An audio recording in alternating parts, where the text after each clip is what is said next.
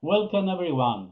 This is the first seminar in our Sense World Environmental Day workshop, and we are very happy you are here with us. Today, the first day of this workshop, there are with us Marvik Refalo from Eco Schools from Malta, and Hernan, Felipe Araya and Catarina Alves, who they are now in Malmo University finishing their master. And at the end of this first seminar, we'll have practical ideas from Sofia Sigara and Gonca Gildirim at the end of this evening. And I am Agustin Bastida, moderator of the Sustainability Education Network service eTwinning. As you all probably know, is one of the future group in eTwinning. There are 10 or 11 groups that for their thematic or the importance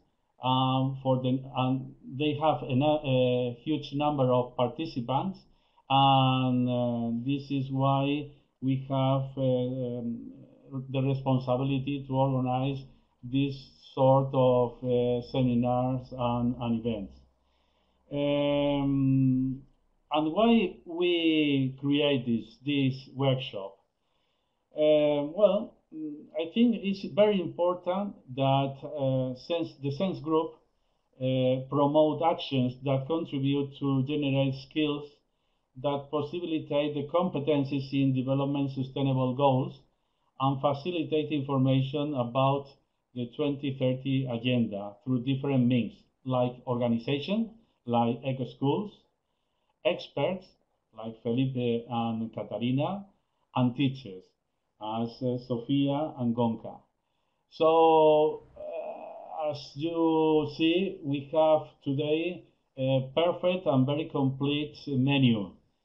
So, you are going to get a lot of unuseful information. I introduced you Marvik. Marvik is an officer from Eco School in Malta. She is an ESD teacher and Eco School officer, as I said. She originally graduated as a maths and primary teacher, holds as a postgraduate certificate in teaching ICT and a master's in the intercultural environmental management of schools. At this moment, she helps coordinate the FEE programs in the Maltese Islands, also supporting schools enrolled in the Eco Schools program directly by providing resources, teacher training, hands-on workshops, and discussions with the students and guides Eco Schools committees in following the FEE programs, encouraging students' empowerment, a whole school approach, and contacts with the whole community. She has been into eTwinning for quite a few years, encouraging schools to do Eco Schools collaborations through eTwinning projects, also providing training in this regard. And today she's going to introduce the International Eco School program at the schools with teachers. Marvik, now is your turn. Okay, Welcome. Thank you, Augustine. Hello, everybody. From the comments, I'm already seeing that some of the participants are already in Eco School, so they probably know already about the process. Well, I'll try to explain and give examples as well.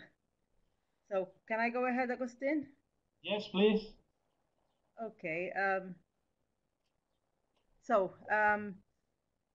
The Eco Schools is run by the Foundation for Environmental Education, which is based in Denmark. And together, there are 77 countries participating in the Foundation for Environmental Education programs. There are 5 programs as shown. Can you see the screen? The 5 programs as shown below: the blue flag for beaches and marinas, eco schools, learning about forests and young reporters for the environment for schools, and green key hotel for hotels. Obviously, today we're going to focus on the 3 programs for schools. So, the idea for eco schools is to engage the younger generations. That's why I said empowerment for students. These are an idea of the countries which are participating in eco schools, 68 in all. You can see probably some of the countries that you come from, and that's an idea. Even if I'll be providing the presentation afterwards, you can click on the link below, and you can get into the details of the organization which is leading the FEE programs in your countries. So this is an idea of the numbers of participants all over the world. It's practically 19.5 million students involved and 1.5 million teachers. It's not just students, teachers, and schools, but also local partners. It's a question that schools are encouraged to get out of the school boundary and into the community.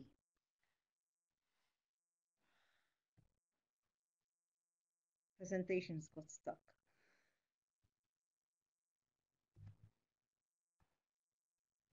Okay, so this is the process which we call the 7-step process for eco schools.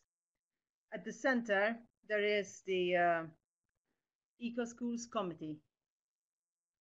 That's what we start with. We encourage students to be participative and to get students, possibly even from each class, to get into the committee.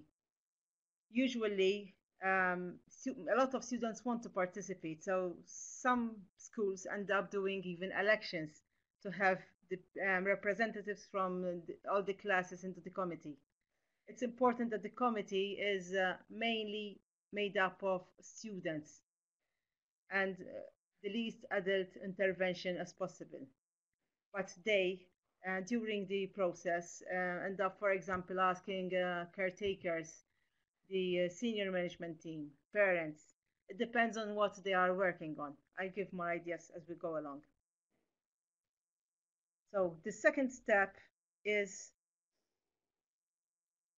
it's quite slow, is the environmental review. To give you an idea of the environmental review, the students have to go around the school and see what needs to be done. By environment, it's not just speaking about the greenery, but also about water, electricity consumption, waste, littering, even the ethos of the school, how happy the kids are, whether they want something different or to change things, and the sort. I will be showing different things, even the photos. The students go around asking other students their opinion about particular themes. These kids over here are actually checking water consumption to see what's going on in the school, how much is being used. These are an idea of the themes that are considered and worked upon by the Eco Schools Committee. Most of them are sort of the usual ones, all obviously related to the environment: water, litter, biodiversity, transport. But they can get into quite a lot more detail: nutrition patterns, healthy lifestyles, not just eating healthy, road safety, landscaping. Well, you get the whole. This is just an example. This list is just an example. Some students, for example, obviously the teams chosen depend on the country and the school, where on the school situation. For example, some schools focus on migration, or others focus on inclusion. It depends on the school's particular situation, the school's needs. Obviously, all of these can be linked to the Sustainable Development Goals, which I'll be speaking about later on. But first, I'm going to speak about the 7 steps. An idea of how review is done is collecting numbers, checking in classes, for example. Students check all the classes to see how many of the students in the whole school are bringing and using reusable bottles rather than disposable ones. What type of packaging is being used within the school, and that sort of thing. And as you can see, they can process the data and learn through it using other subjects, which is in fact another of the 7 steps. Once the environmental review is done, the committee discuss the results, and from the results, they decide on which theme they're going to focus, and they do the action plan accordingly.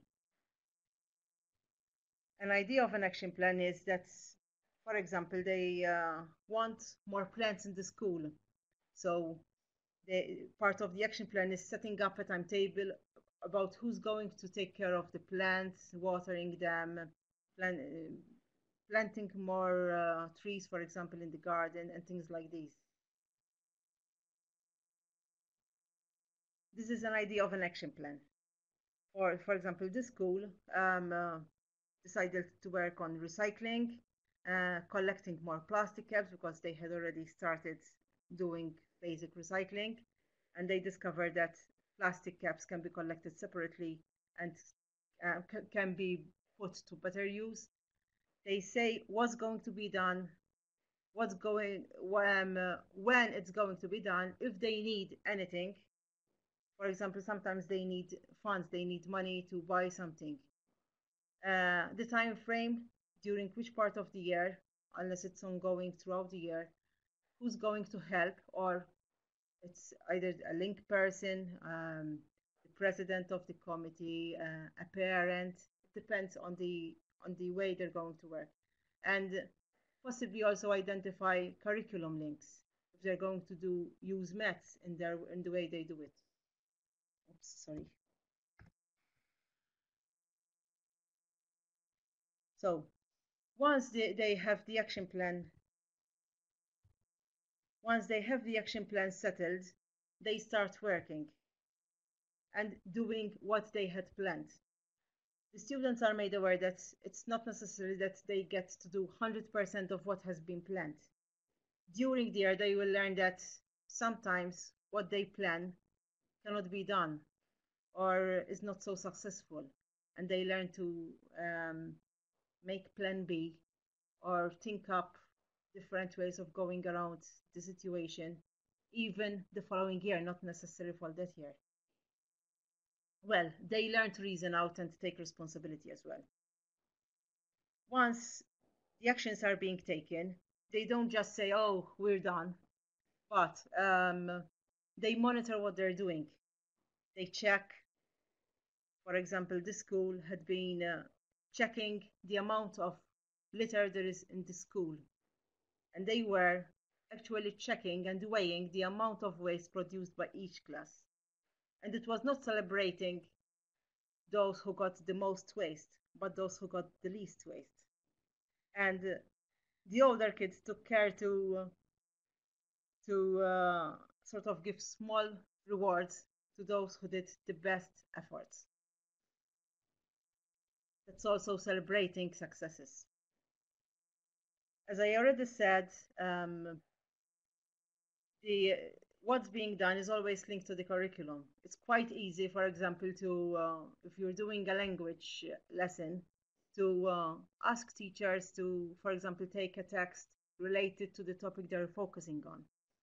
So it's quite good to have something about energy, water, collecting data and using it in maths, relating to science, perhaps even religion, depending on the school, relating to history, how things were done in the past, culture. Well, just a little bit of imagination. Most of the things are usually done. It's the linking that helps and makes more sense for the students.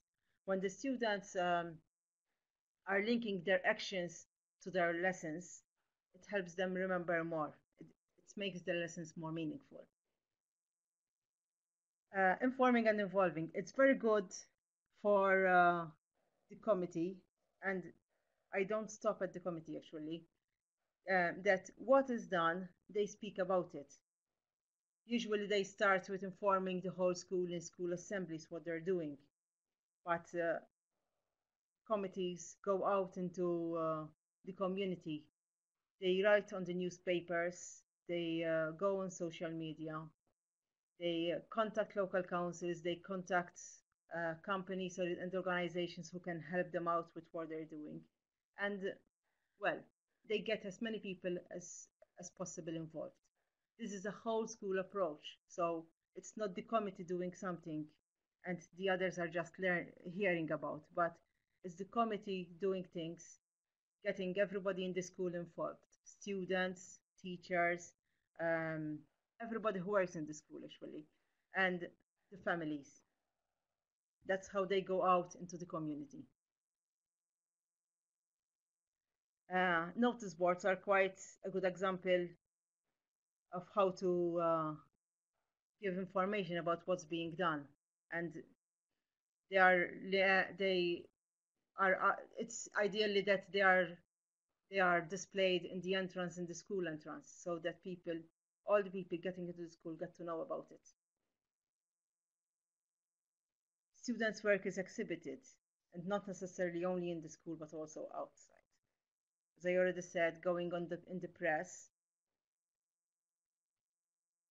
and involving the authorities, local councils, and the government. Um, Coming from Malta, I'm quite proud to say that the eco schools in Malta, every year they get a parliamentary session. The kids, representatives from the eco schools, get to sit amongst the members of parliament, and the kids tell them their suggestions. They speak about current situations, and they really manage to give quite good suggestions how things can be done in the country as well. I'm proud to say that things are changing because of what the students are saying. Well, this is one school which is doing an eTwinning project, an eco school doing an eTwinning project involving eco schools and LEAF and sharing information about the environment. If I have time at the end, I can show you some things that they've been doing. Finally,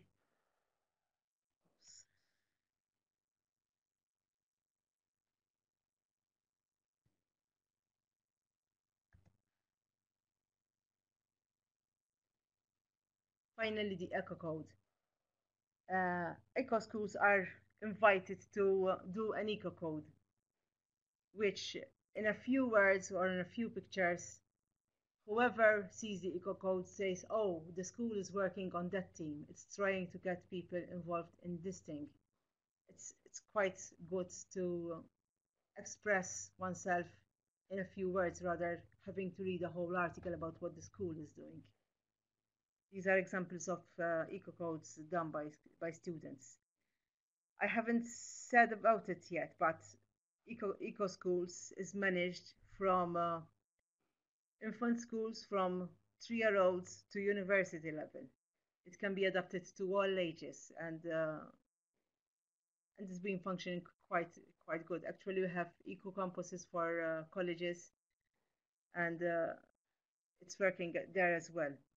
Through the years that I've been in eco schools, I've seen the difference. When we started, it was mostly in primary schools, but as the years went along and the students went on to secondary schools and post-secondary schools, we started seeing the difference there. It's a ripple effect. Well, It's all about education for sustainable development. So it's important that we understand what sustainable development means, connecting to the real environmental problems, being in touch with reality, finding solutions to what is currently the problem, sort of, and learning through discovery, through exploring as well. And it's not just knowledge, it's a lifestyle, it's sustainable living. So um, I'll just say a word about the LEAF program and afterwards about the Young Reporters for the Environment, which is also, as I said, an educational program managed by the Foundation for Environmental Education. Learning about forests encourages outdoor learning. It's appreciating the plants and the trees that we have outside, creating awareness of how important these are in on our planet and what difference they're doing. The LEAF program helps students to reconnect to our outdoors. It's not just going out and seeing buildings. It's going out and enjoying some greenery, enjoying the sounds of birds and animals, and knowing and understanding how long a tree takes to grow, for example. Well, it's being active, so schools are encouraged to do tree planting, caring for the trees, and actually learning the role of trees, which is not just providing oxygen and taking in carbon dioxide, but how about all the products made by trees, the different products which are in most of the things that we consume? Well, um, stuck again. Young Reporters for the Environment, as the program indicates, it's encouraging students to become journalists. This can be done through three different types of projects, either writing articles, taking photos, or even producing short video clips to drive the message across.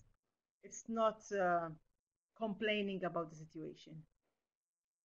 As with ethical schools, it's more trying to find solutions and encouraging others, creating awareness. It's important in the Young Reporters for the Environment to investigate the situation, research, do the report, and then disseminate.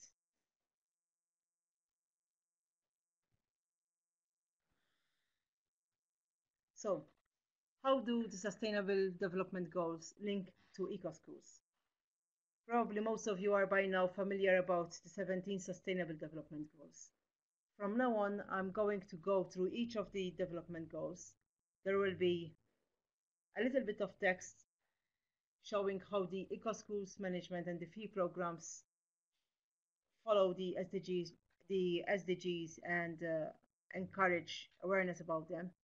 But below each, there will be photos giving ideas of projects which can be done between schools. Something I forgot to say is with the linking and informing step, schools are encouraged to work to collaborate with other schools, either in their own country or outside their own country. eTwinning is the ideal platform for inter-school collaboration, and it's a great opportunity that students share their successes, share their ideas, tell each other what they did, how they did it, learn from each other, besides the experience of actually speaking and communicating with children of their own age from different countries. So, going on to the first SDG, no poverty. Not all students are aware of the poverty around us, but a lot can be done.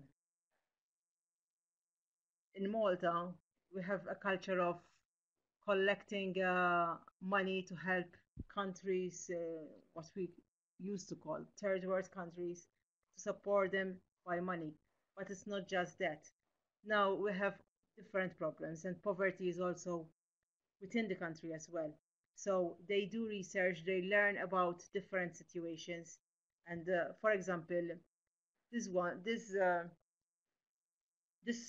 picture shows that since we have in Malta a great influx of immigrants, and well, they come here empty-handed, they will need clothes and other items to live. But one student got to know this particular person from Ghana who was not only managing to get clothes and things for himself, but was practically collecting enough items and getting enough money by through collection to send containers full of those things to his village, where to the village where he came from. And it was really emotional to see. He provided even videos of him going back with the containers and distributing the clothes to the children and the poor families where he came from. Poverty can be also understood through different ideas. And mind you, whatever the project, it's practically impossible to work on one single SDG. For example, this is the Eco Brick project. The Eco Brick project helps to reduce litter and waste. And by learning to make these eco bricks, many items can be done. And these children were managing actually to build their classrooms with the eco bricks. So it's also learning other people's needs and trying to be creative. Zero hunger. There are many ways of tackling hunger. Okay, food provision. But if some people might say, okay, I can eat less. It's not a question of eating less. It's more a question of not learning about responsible food consumption. And responsible food consumption is the best way for kids to learn by learning to grow their own food. It's ideal that the children get to know where the potatoes come from, where the things that they eat come from, even if they're packaged. How about reading the packaging to see whether it's processed, whether it, how far it came from, whether it could have been made packed using less packaging, the carbon footprint related to it. It all makes a difference. Zero hunger can also be linked to uh, countries where the food is produced, but they get to be paid quite less, and that will be linking to another SDG, equality and fair trade. Well, this is another project made by a school. I guess the link teacher is one of the participants today. Uh, they learned that from the past, our ancestors used to do a lot of foraging. That is, going out in the wild practically and picking up plants which were edible, good to eat. It's quite difficult to do it today. But this Eco Schools Committee actually went out in the valley, learned to identify the plants, learned to know how to pick the plant without destroying it, using the parts that they needed only, check that it's not contaminated, and then actually cooked quite a few things. And I can assure that they cooked lovely cakes, made nice smoothies, and they got everybody to try them out as well.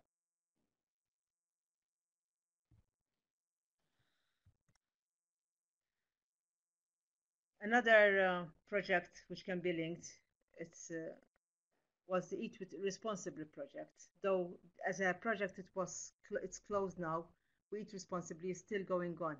It's very important to learn about eating responsibly, not only as consumption but also wasting and well, things that I've already been speaking about. But how about eating organic? How difficult is it to grow organic?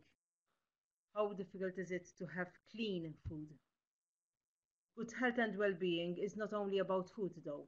It's also about taking care of others. It's some some committees went into the psychological health of people. We got kids going into old people's home and speaking with old people. That way it worked both ways. The old people and really enjoyed speaking about their past, telling them how they lived, what they used, and the sort. They liked the company, and the children learned lots of things. The other way around, the kids took their tablets with them to the old people's home, and they showed them, for example, since in Malta we've got a lot of migrants who went to other countries, how they could communicate with their sons and grandsons in other countries using Skype and those things. It helps people feel better, and well, when you feel better, it's good health for sure. Quality education. There are schools who focused on the equal chances to for education. Most countries, most countries in Europe tend to take it for granted that everybody goes to school. But how about other countries? And they focused on finding different photos of children going to school, um, what resources they had, how difficult it is. Did they have copybooks to write on, or did they write in the sand? Did they have electricity for the night to read, or they just used candlelight, or waited till the morning? It's so many things. It's all related also to cultures, learning about different cultures, different religions, different beliefs. But quality education, they all discovered, is important for for everybody to go ahead and move forward for a better life. International cooperation, as I already said, helps also to understand through to be understood through young reporters for the environment. This group of kids contacted a group from Madagascar and learned what it takes to make a chocolate bar. Who are the people who work to get so that we get our chocolate? What does it take? How much are they paid? Have they ever tasted chocolate? And that's also education, quality education. They discovered that there were children having to go to work rather than go to school, and it's not possible for them because they have to get money for their family to eat. Gender equality, it can be done different ways. Uh, some students went into asking about the different wages between males and females.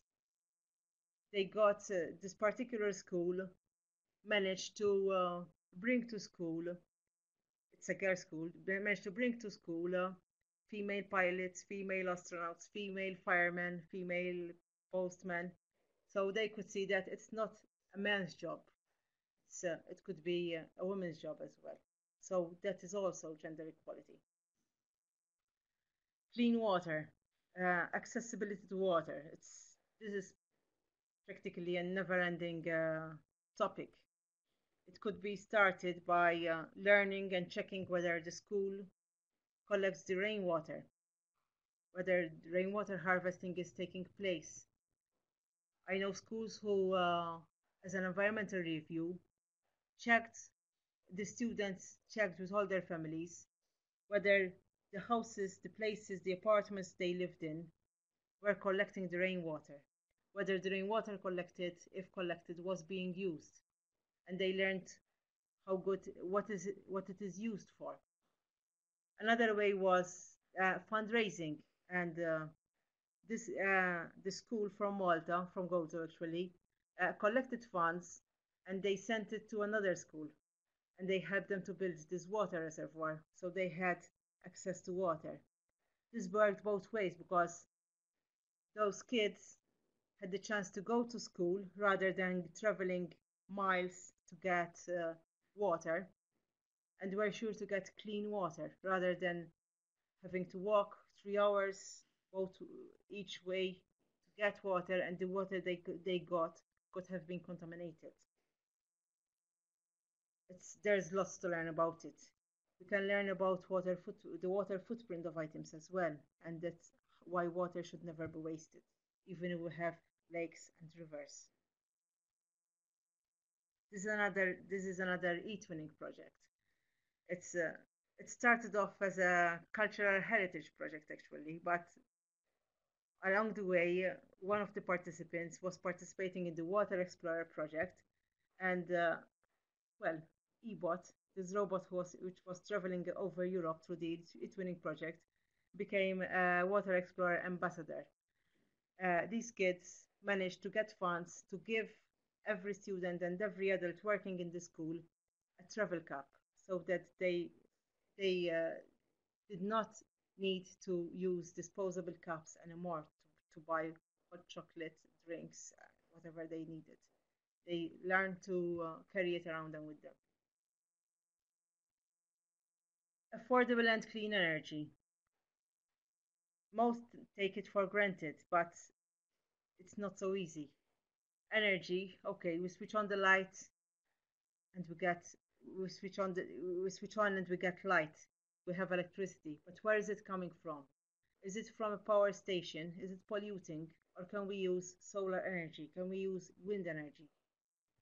This can be done with with all ages. These practically managed to buy some solar powered toys practically to learn about solar panels, and then checked with the school. Most schools in the island of Gozo have solar panels on them. They monitor how much electricity is produced, and the difference it is between that and the carbon footprint made by the power station to use that same energy. Decent work and economic growth.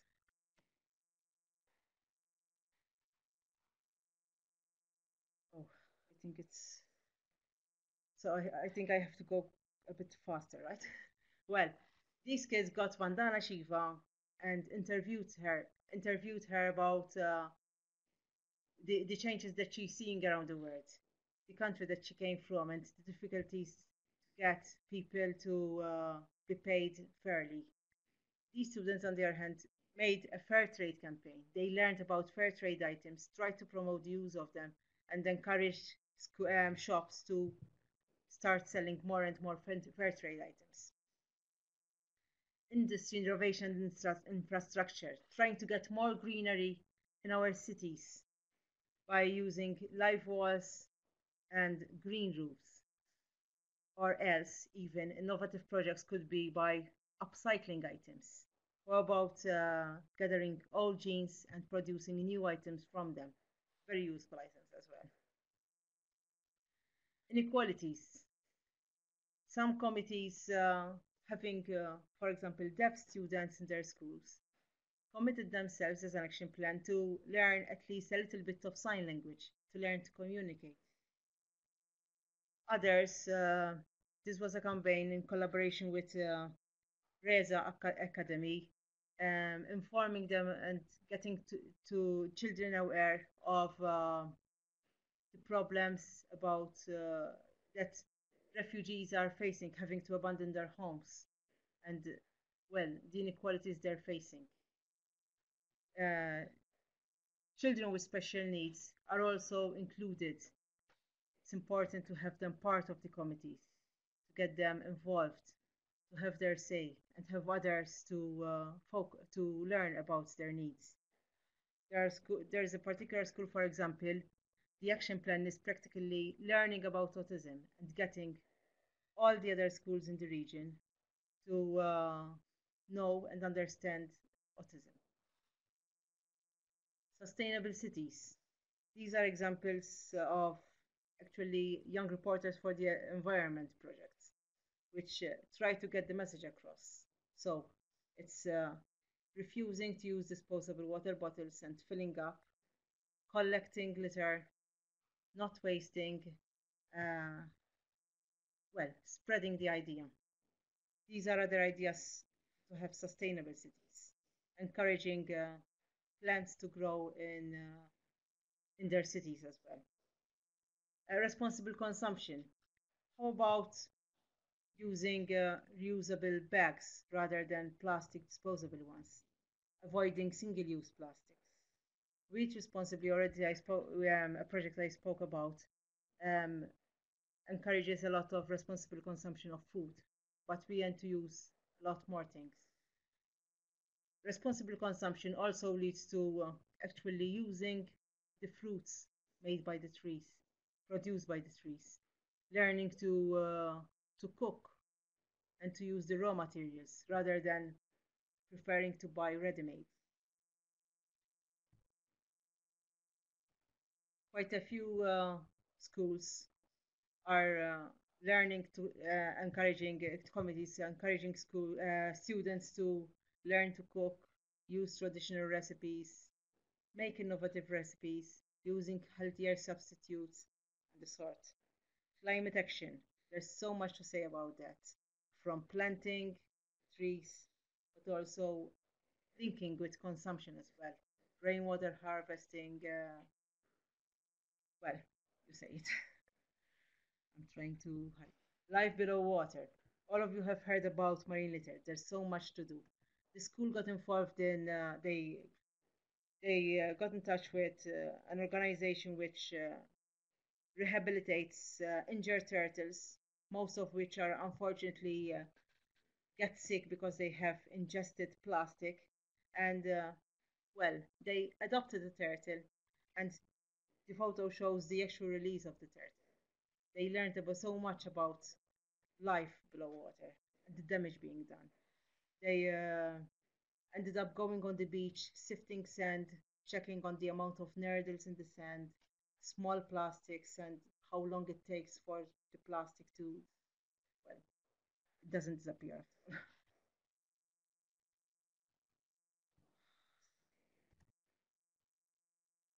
Life on land, more planting, exploring, discovering. Peace, justice, and strong institutions. It's good. Actually, for example, this is not a real photo.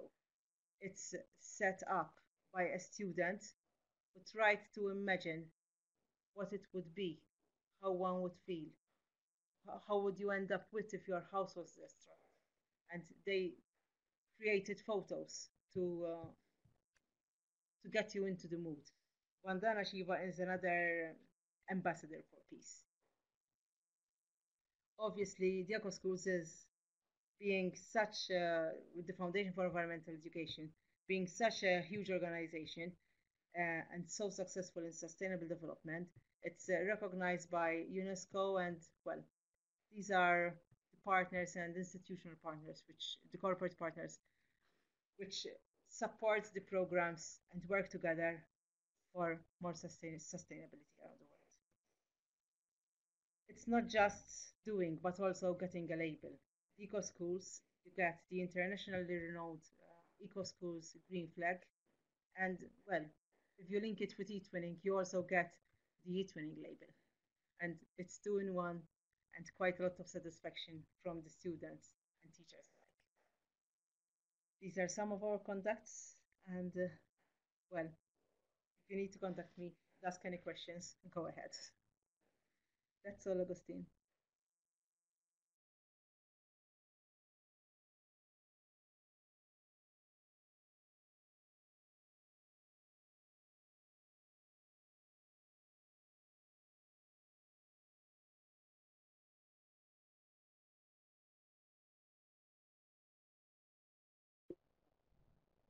Thank you very much, Marvik. It's a very hard work what you have done and the foundation. How many years has the foundation on? Marvik? Yes? Can you repeat? Yes, yes. Congratulations for all the hard work you have done during this.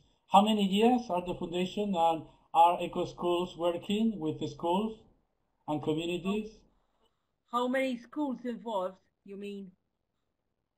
How many years have the foundation worked with the schools?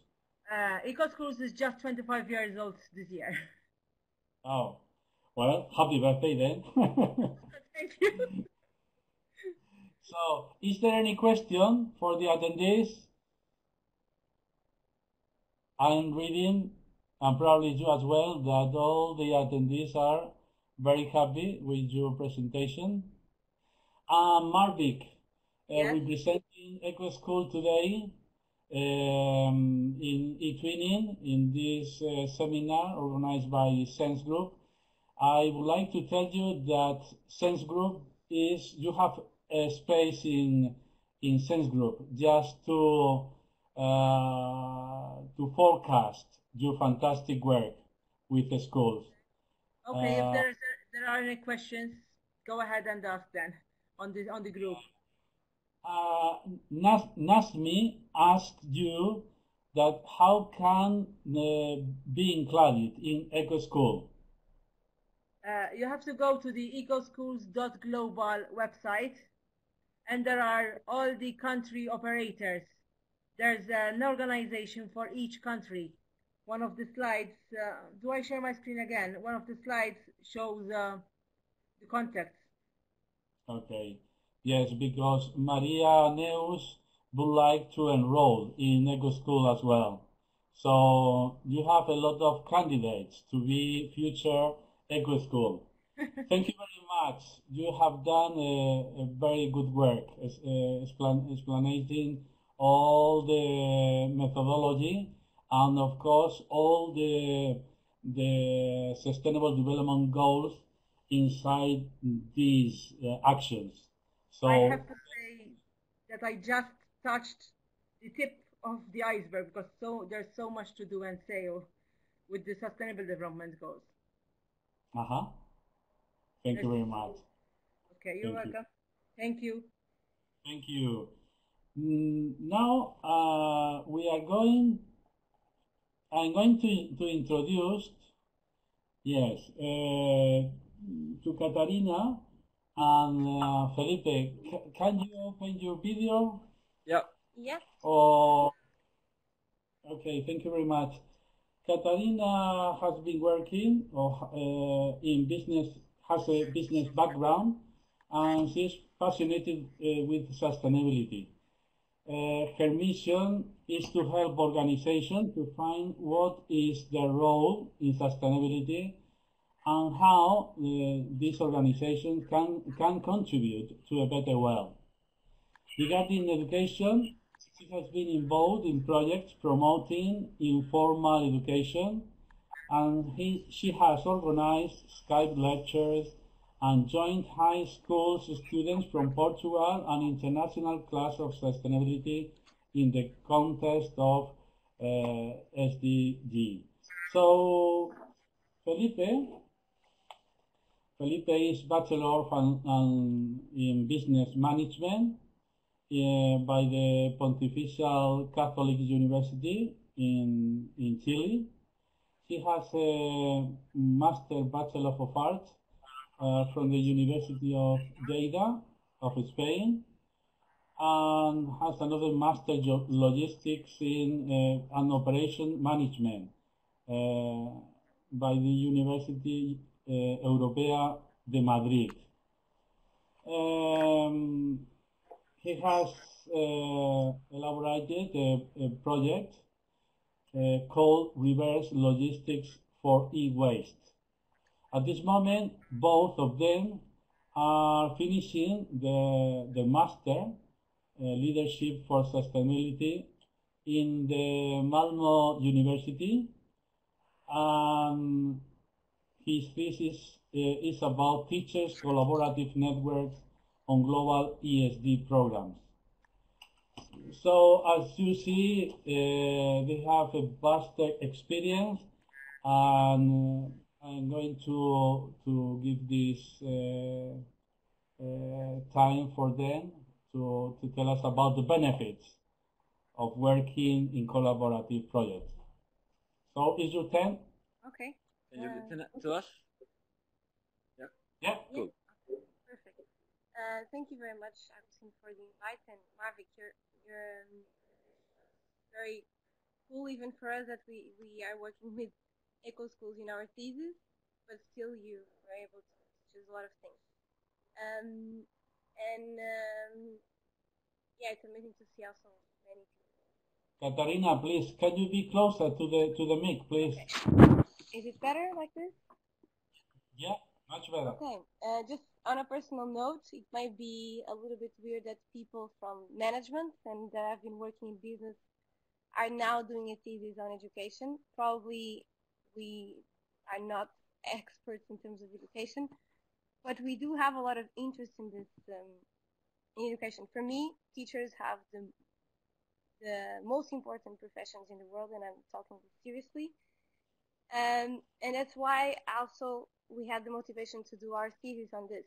So we're doing our master's in sustainability, and we think that to actually be able to live in a world that is more sustainable, that everyone can live good and in a sustainable way, that education has a very important role.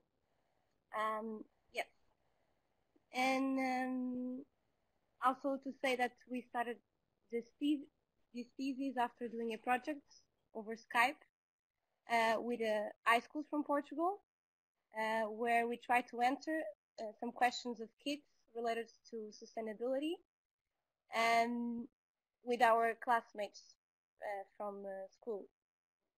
So yeah, basically that's it. Also for the presentation of related to the SDGs, and the SDGs are very much connected to each other, and this is actually a challenge when bringing sustainability to class, because some things that may be good for society can harm the environment, for example, and some things that could be good for the environment can harm society. An example, so to maybe for the environment, it's better for us to stop eating products that come from far away. And so, for example, stop eating products that come from Cambodia because it's very far away, so it has a lot of um, a lot of carbon emissions related to that. So we decided to start eating products that are more local. But what about the jobs of those people? And there maybe will be lost if more people do like us. So it's always things are very much connected, and it's how can we teach this to kids? Yeah. So our thesis is about not about this topic in specific, but how how teaching ESD can become more integrated in schools, and how collaboration is part of this. I think all of us know that a little bit already. So in this slide, we say, and we've done some research, where ESD seems to be more challenging than educating it in the formal curriculums, and requires also non-formal education and informal education. I'm not sure if you've heard about the 21st century skills, but basically they are based in the idea that the school of before is based on industrial needs, so people were being trained to do the same thing over and over again. And today with technology, when things that can be done in the same way repeatedly, they were being replaced by machines. So how can sustainability also have a role in this? That is, how can people adapt to these digital worlds, and what will be their functions? And so ESC, I think, also has a way to say in this. And related now to the eco schools, although it started as an environmental education program, from the interviews that we've done with teachers, so we've done 10 interviews with teachers from eco schools and 2 interviews with the national operators. National operators are responsible for the eco schools of that same country, okay? And it was very interesting to say exactly what Marvik was saying, that it's about developing the critical thinking of kids. It's about developing their sense of problem solving, of creativity as well. And this actually is what is most important for sustainability. It's not only about the environmental part and building a good environmental behavior, but it's also about developing these kind of skills that are needed they will be needed in their lives more than actually before. Yeah, and it has been suggested that there's a gap between teachers' EST knowledge and their EST training abilities. So now there's programs that are educating teachers. Maybe you know this more than actually we do. But it's how is it being taught? Is it being taught just like a lecture? Is it being taught by informal ways, non-formal ways? Because actually, related to sustainability, non-formal education has shown to be more successful in terms of actually building good behavior and critical thinking. And also the role of NGOs. So Eco Schools is an NGO, and many times the governments that are responsible for building the curriculums, and they are not so fast at adapting to the needs of society and to the needs of kids or of the future. So NGOs also play an important role here, especially in less developed countries or countries that are not yet implementing ESD. Yes, I don't know if now. If you want to pose questions, maybe you can write them, and then in the end we can try to answer. Although I know you probably know more than us. Well, I'm Felipe. My interest in education, I think it's been for like 20 years or more. Since I was school, I was always collaborating and participating in volunteers things, and then I was also engaged in some NGOs for education for students related to environmental education, but also things related to human values. So somehow I've been always volunteering in education as well. Well, going to the lens through we look after our research, we took the concept of teachers' communities. Some of the findings we found after our previous research in the academia, papers and journals, we found that to teach education for sustainable development, it's important to have a continuous education, because most of the programs for being teacher do not include education for sustainable development as a subject. Although it's increasing, but of course older generations are not prepared with that from the formal education. So one way we're thinking it's we discovered it's good for prepare teachers for teaching, it's how teachers can educate each other. So you can create these kind of communities where teachers interact inside the schools, but also outside the school with other teachers from other schools, from other countries, other cities, other subjects. And that's basically what you do already in eTwinning. And well, the case of Eco School was particularly interesting in that perspective. We'll talk more about that later. But we took this idea of teachers' communities because we have the approach of communities of practice and professional learning communities. That is a way that just teachers, it's a community specifically designed for teachers somehow, in the theoretical background. So communities of practice are based on this quote that the generation of knowledge occurs when people interact in solving problems. Basically, collaboration and interaction promotes design thinking, innovation, solution thinking. This way, but for being efficient, there are some requisites that you have to reach. So communities of practice, it's important that there exists mutual engagement of participants, that they have a similar vision, a joint enterprise which reinforces the responsibility of participants for mutual accountability, and a shared repertoire related to language, culture, and artifacts that are created throughout the time. Professional learning communities is quite similar. As I told you, the difference is very slight, but communities of practice can be applied on any profession, any area of knowledge, and professional learning communities are specifically for teachers.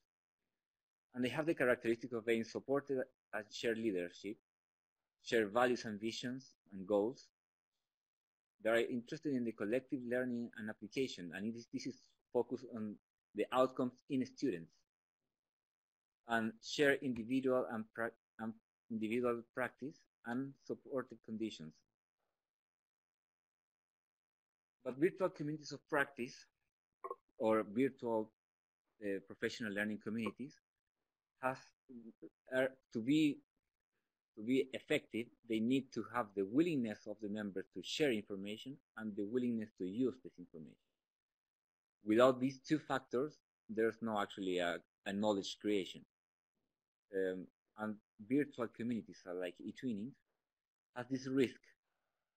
If people is just sharing and nobody's reading, or if people is just reading and nobody's sharing, they're not evolving. So basically, you have the risk of being stuck, and instead of create a real community. But the advantages are, as I mentioned before, that communities of practice are based on thinking together. So when people think together, it's able to create new things, new solutions, and new approaches. Although the limitations and obstacles are, especially in big communities, can be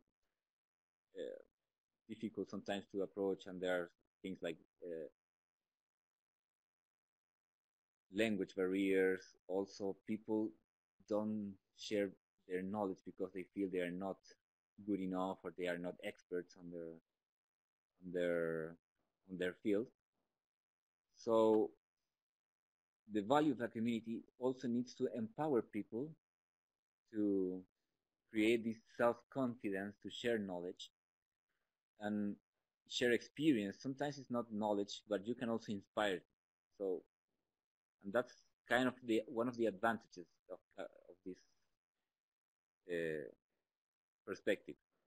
So we based our study related to collaboration through this lens. So we took eco schools as a population to study, because eco schools as an international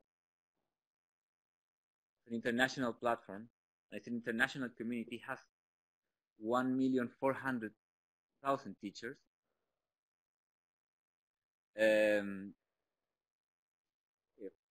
51,000 schools about. Well, we saw the statistics, the main numbers in the previous presentation, but these characteristics were quite interesting for us, especially because this approach of sharing knowledge overseas is, I think it's the way to reach sustainability, sustainable development as a broader concept. And in terms of the eco schools and the advantages that we talked to the teachers, to 10 teachers, and we could understand some of the advantages that they see the program has, the program of eco schools. And like I said, it's not only about having children being more aware of the environmental problems, but also about learning skills like critical thinking, problem solving, also being entrepreneurs, They can also propose their own projects, like I think you would mention. So, yeah, so they can actually put their hands dirty. I don't know if you have this expression in your country. And this also helps in their own development, in their own professional development, especially if they are connected with other teachers from other eco schools. They are trying to do the same and trying to have the same impact in children. And all the teachers that we talked were actually teachers that were involved somehow in some kind of network. So they were talking to other teachers about the eco schools, developing ideas together. Some of them would start projects together, and students from different countries would collaborate.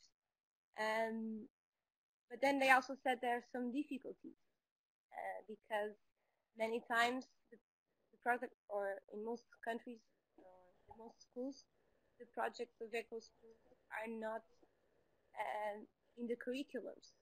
So still teachers to organize this and students to organize this, they have to do it outside the class. We even had some teachers that said they were meeting the students in the weekend. So it also has to do with a lot of commitment. That it's only possible if the teacher is passionate about it, which if you're here, I think you probably are. But if also it sees that it has a value in their professional development. But there's a time scarcity that has to do with the way in the project. So you already have to do the project. Then if you want to collaborate, you also have to find some time to collaborate. And what we found out is that in the in the medium long run, this is useful and actually makes you makes you save time, because, for example, you're looking for an idea for a project of eco schools, but if you communicate with other teachers, maybe they can give you ideas that they've done in their own schools that you can implement in your own school. Or maybe you're facing a problem, and then you talk with this other teacher that is working in the same field. Thank you, Katarina. Okay. It's because there are two other participants. Okay. So, and the time passed very, very fast. No problem. Would you like to say anything to conclude your speech? Maybe I'll check if there's any questions. I don't think so. Well, but basically we were researching in this perspective of collaboration and international collaboration specifically, because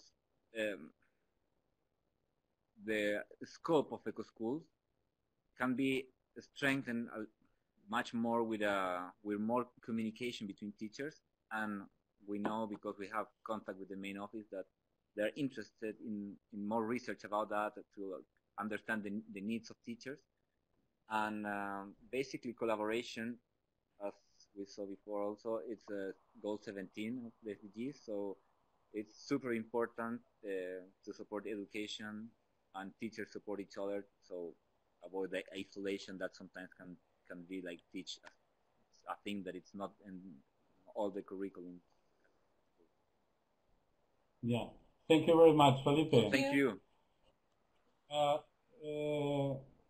Sorry, but we don't have time for questions because Sofia is waiting, and Gonka as well. So thanks a lot, Katarina and Felipe. Thank you. Thank you. Keep in touch. Sofia, it's your turn. Yes. Hello. Do you want me? I open your presentation. Yes, have you uploaded? Yeah, I'm going to do it. Oh, thank you.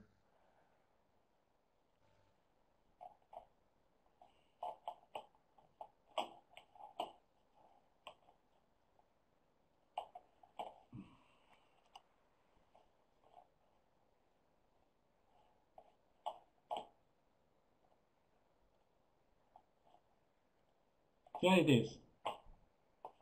Yes, this is it. And welcome. I'm sorry. And Sofia Tsigara comes from Greece. She's working in the sixth kindergarten school of Volos, and her project and her colleagues are related to cleaning a park where the school is. So Sofia, now, sorry. Do you want me to open my camera? Can you see your, yeah? Yes, I can see it. Can you see me? Can you see me? Well, now it's okay. Now you can see me. Yeah? Okay. Yes, we can see you very well. I want some help. How can I move my... Yeah, you just tell me next one, and I'll do it. Okay. Thank you very much. Thank you. Well, hello, my name is Sofia Tsigara. As Agustin said, I'm from Greece, in Volos, Middle Greece, and we are 3 teachers in our kindergarten school. Change, please. Our principal is Maraidoni Katerina, and we did this action with the other teacher, Eleni Schiza. Unfortunately, she couldn't be here. We have 32 students. Let's see how all began. Every day our students come to school on foot, and they have complained that the neighborhood park is filled with garbage, preventing them from playing there on their free time. One day, an email came at our school from ELMEPA about environmental awareness.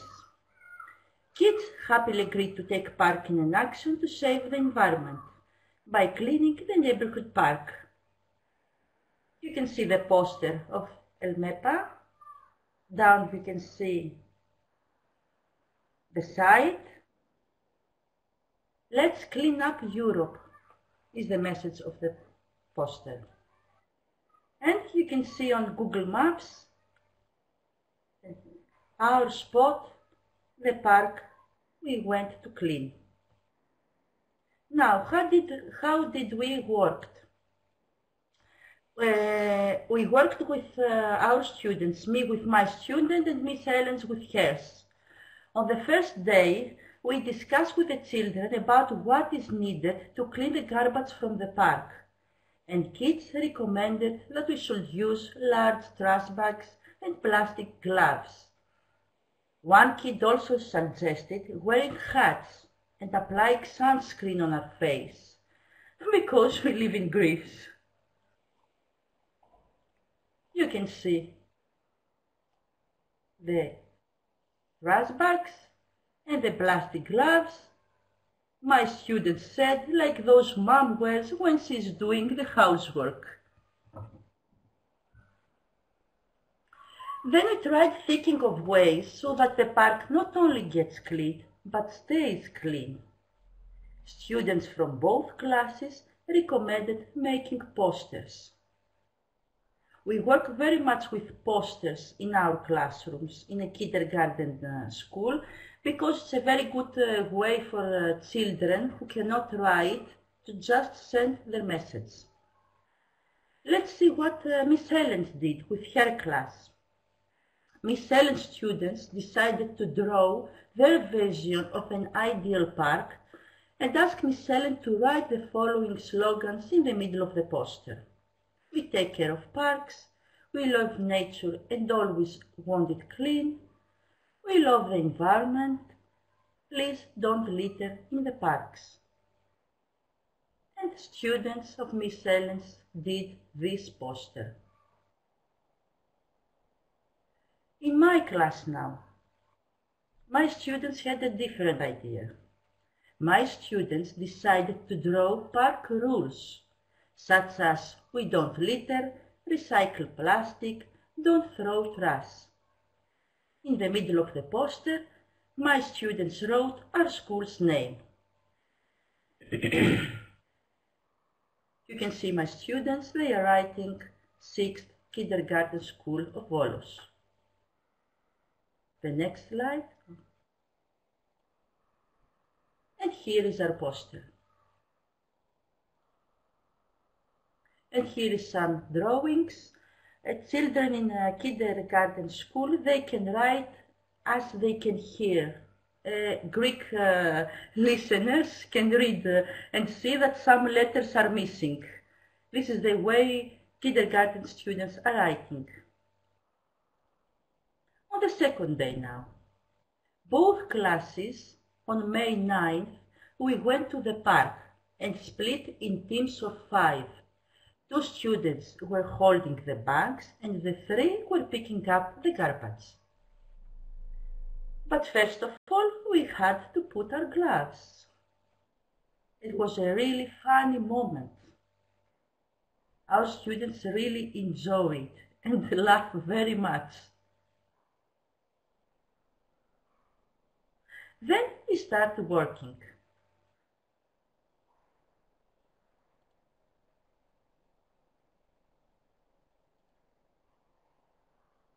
And they worked really hard. You can see the garbage day in front of them. Then we tied the posters in 2 trees. This is Miss Ellen's poster. And here you can see Miss Ellen and the poster on the tree. And this is our poster, my class's poster, on the tree. We put a plastic cover on the poster so we can protect them from the rain. After that, we returned back at our school. I discussed with my students and Miss Ellen's with hers. Both the classes' kids agreed that the park was filled with cigarettes butts, plastic bottles, and coffee cups. A small percentage of the garbage consisted of things children would throw, such as bags of chips, candy wraps, juice boxes, etc. We all agreed that regardless of age, it is our duty to protect and take care of the earth, because we are too small in this endless universe. Thank you very much for your attention. Thank you, Sophia. It's fantastic. I love them. And I think after Eco School, after Marvik, Katarina, and Felipe explanations, your freshness work of your students is the very best example to feel your work is the teacher's work is useful and very necessary. Thank you very much. And to finish, thank you very much. Thank you, Sophia, again. Thank you very much. And to finish is Gonka from Turkey. Hello, Gonka. Hello. Hello. How are you? Do you want me to open your presentation?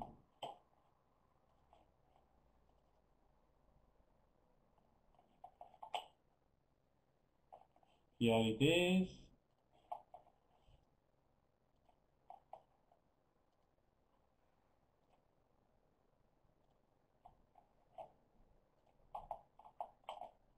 Sorry, is this one? This one. Gonka, would you like to read? Do you want me? Are you okay? Sorry. Do you want me to read it, Gonka, for you, or would you like to read it?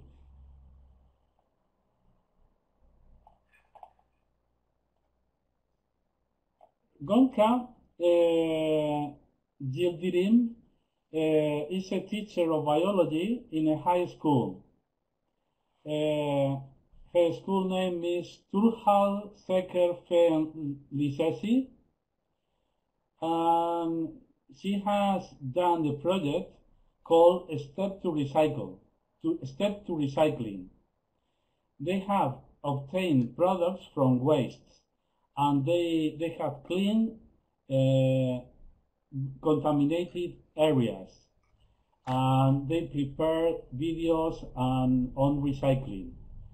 They took pictures, photos, and on how the project was developing. She is a biology teacher, and she told me, and she has been teaching for 10 years at this moment, and she is in an eTwinning recycling project. So she told me she has problems with English or French, and we really don't know if there is any volunteer. Nazmi, would you like to translate into English? We've got an attendee from Turkey that he's telling me I pronounce wrong her name, so I apologize because it's very difficult for me to read names in different languages. So Nazmi, would you like? Of course. Nazmi, can you tell me if you can translate Nazmi? Gonka presentation from Turkey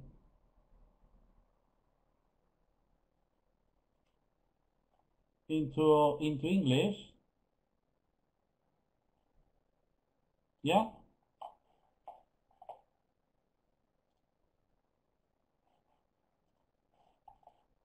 Well, I am waiting.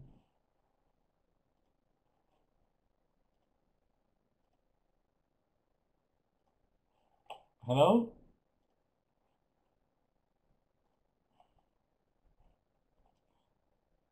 Hello? Can you speak, Gonka? We can hear you. Can you speak? Turkish. Oh no. Turkish. Good. I'm going to Nazmi probably can translate for us. Let's see. Let's see. Nazmi, now you can open your microphone and help Gonka. If you... Nazmi? I don't understand. Yeah, sorry about it. Nazmi is a Turkish colleague, and I asked him to help us. So, if you can hear me, Nazmi, can you open your microphone? Meanwhile, I'm going to pass the presentation. Well, her first goal is to protect nature in this project.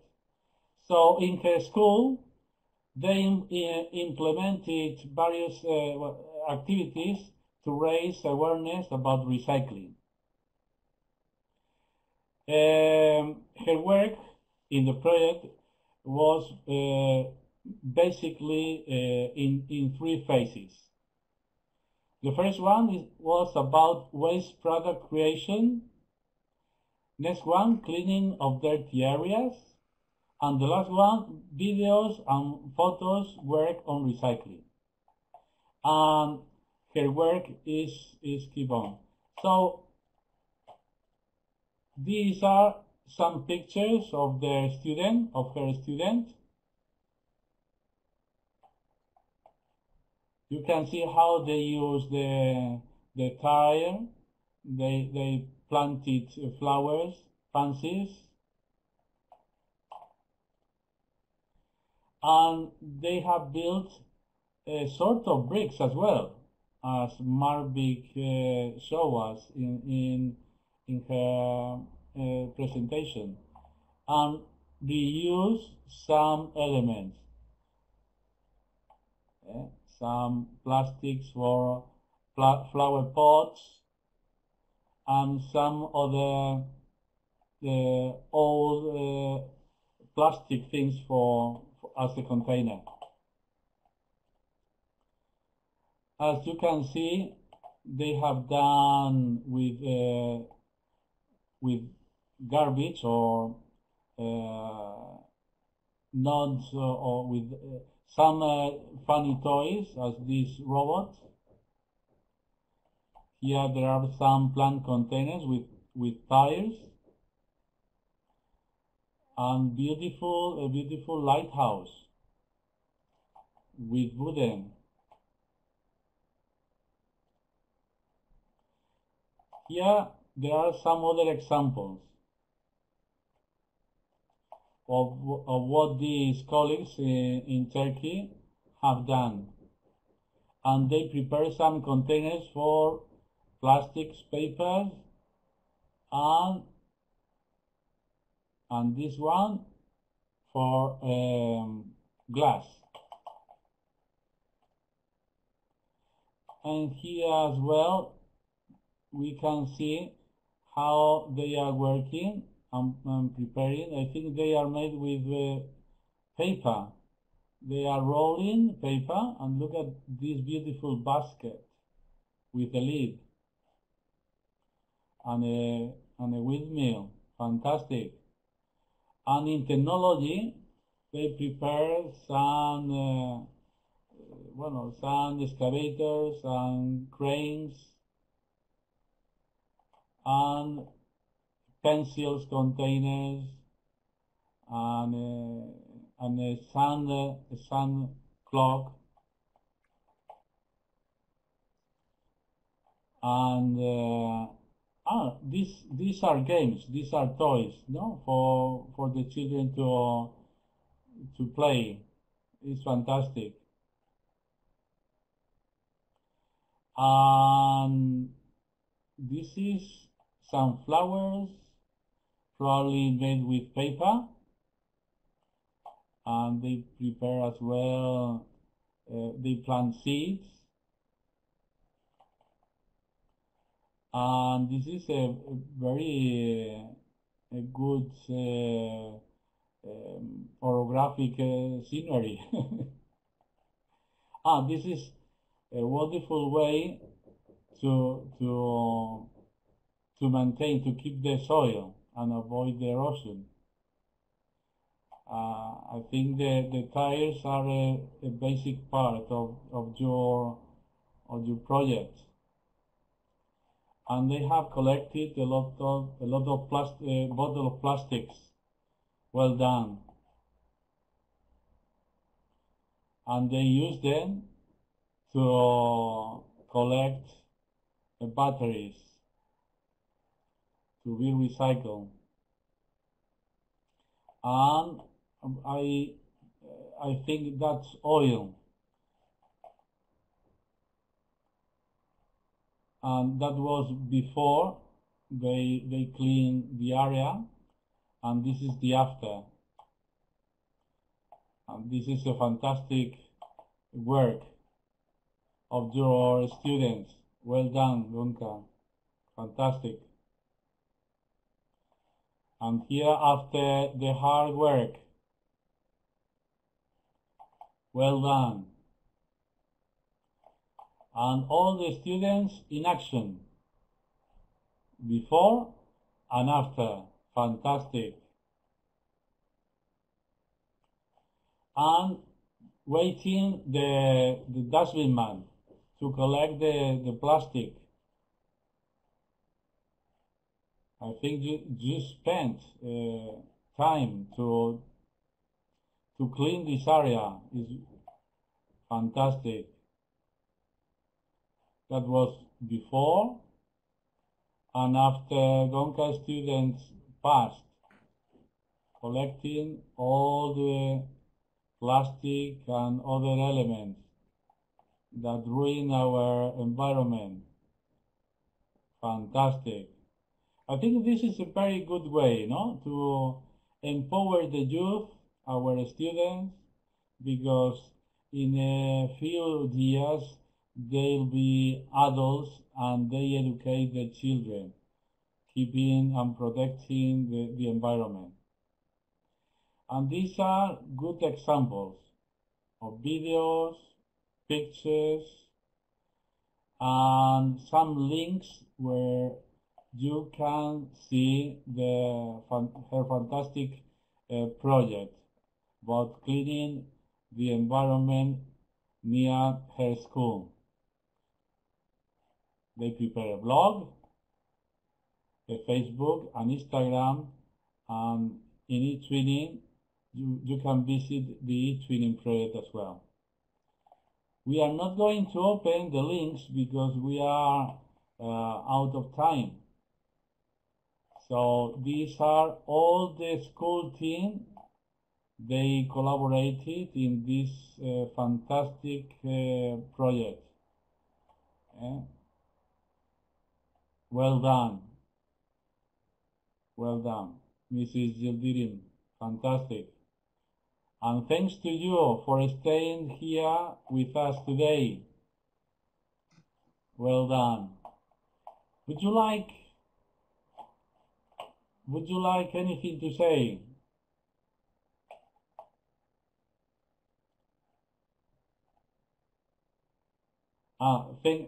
Thanks to you, because you have done very hard work. I emailed a friend of mine who is biologist and works in Istanbul University just to help us translating from Turkey into English. But he couldn't stay today with us. So thank you very much. Thank you. Thank you. Well done. Fantastic. Is there any question just before we finish our seminar? Well, tomorrow I hope you can attend our seminar as well. We have fantastic people who are coming. Lucia Vázquez, she will talk about education and sustainability, and two teachers, one from Spain and the other one from Jordan. So, somebody, yes?